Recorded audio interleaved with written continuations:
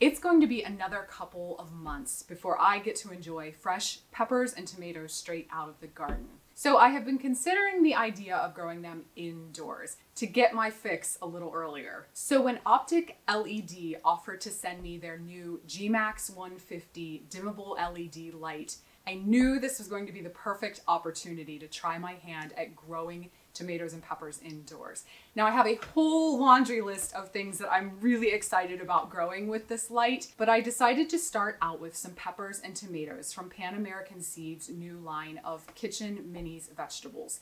Now this is a line of super dwarf veggies that can be grown in 4 to 8 inch containers, and I thought this would be a perfect fit for growing indoors under this light. So the beauty of the GMax 150 light is that unlike my typical T5 fluorescents that I use for seed starting, this light can be used for the entire growing process. So from seed to flower to fruit. The dimmable feature on this light ensures that you have control over the perfect amount of light for your plants at every given stage of growth. So let's take a closer look at this beauty of a grow light.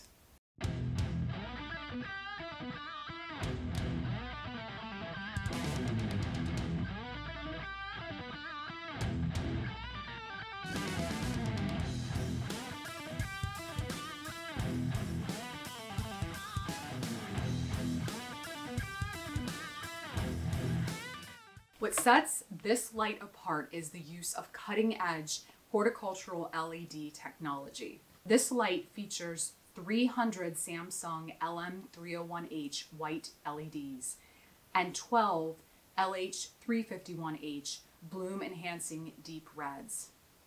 At 3.10 micromoles per joule, the newly introduced LM301Hs now feature the highest photon efficacy among today's mid-power white LEDs.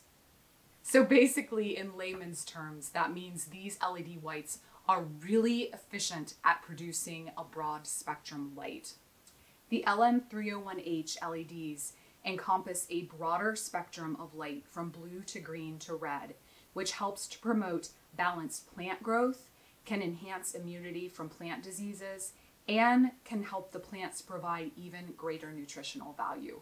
Now, to give you an idea of the coverage of this light, for vegetables at an 18-inch hanging height, this will cover a 2 by 3 foot area, and at a 24-inch hanging height, which is how I have this now, it will cover a 2 by 4 foot area.